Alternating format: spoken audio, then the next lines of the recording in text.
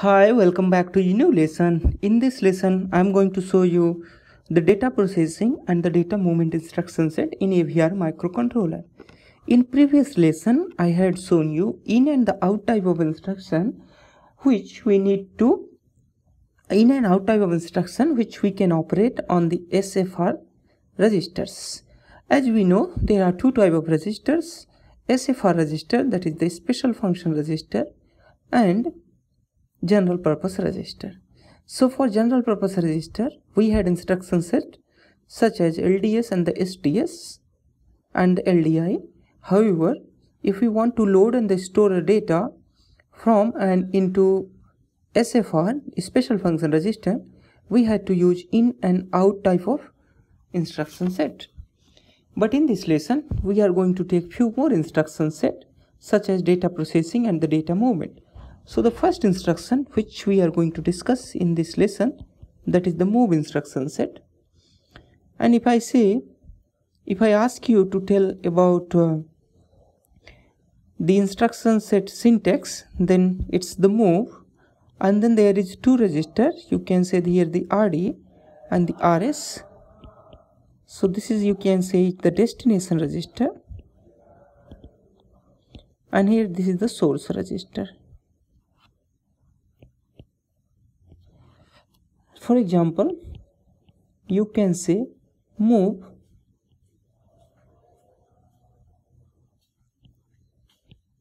R4 R3. In this case, R4 and R3. In this case, R4 will be loaded from the content of R3. Right? We can understand it in a better way. Let's say if we write another instruction, let's say the LDI R19. However, as you know, the LDI only works from R16 to R31. So let's say LDI R19, we are loading the data with 0x31, and if we say here the move R4 R19, in this case R4 will be loaded with a 0x31. Right? Great. So this is the first instruction. The next instruction which we are going to discuss, that is the INC. This means increment by 1.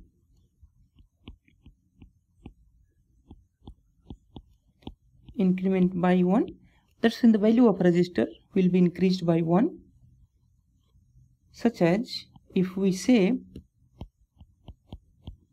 INC R4, let's say after this execution, then the R4 will be 0x31 plus 0x01, which is equivalent to 0x32.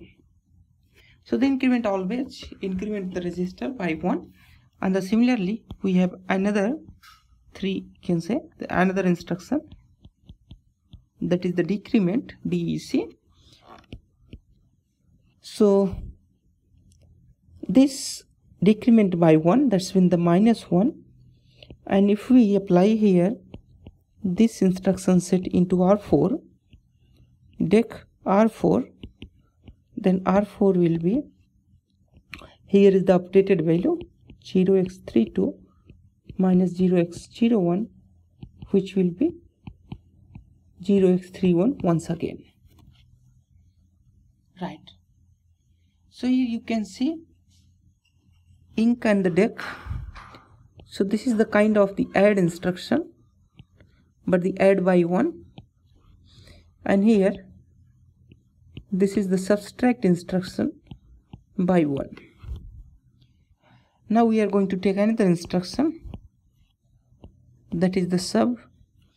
So let's say if we say the sub, that's the subtract instruction, and its syntax is as follows: RD and RR or RS, you can say. So here is the destination register and this is the source register. So in this case, what happened? RD will be updated with the RD minus RR. So that means if we say here sub R4 and here you see the R19 was loaded with the 3-1 R19. So in this case what will happen? If we take R4 from here, so the R4 is already 0x31, so R4 will be equal to 0x31 minus the value of R19 which we had from here, that is itself 0x31. That means R4 will be updated with the 0x00 value, and in this case in the status program register Z will be 0. That's the flag register we will discuss into next video. And similarly we have another instruction set such as, let's say it's a 5, such as add. Similarly we can operate on RD and RR, and we have here the another instruction set in a similar way, that is the ADC, RD and RR. So the difference between add and the ADC is, add simply add RD and the RR together. However, the ADC, that's mean add with carry. In this case what happens? It makes RD is equal to RD plus RR and plus 1 if carry, otherwise 0, okay, or 0. So if there is carry in a previous operation, then it will add 1 by automatically, otherwise it will add nothing. So that's the difference in ADC and add instruction. Then we have here the logical instruction set, and those logical instruction set are AND, EOR, that is the XOR, and the OR instruction set. So these are the some instruction set in the logical instruction set.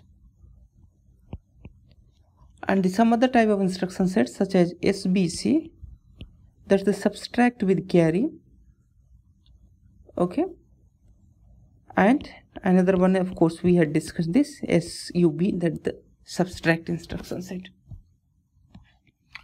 We will take these instruction set in the very detail, on our later tutorials.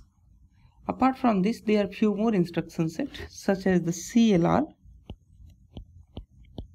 CLR clears the bit, CLR RD, it clears the register RD.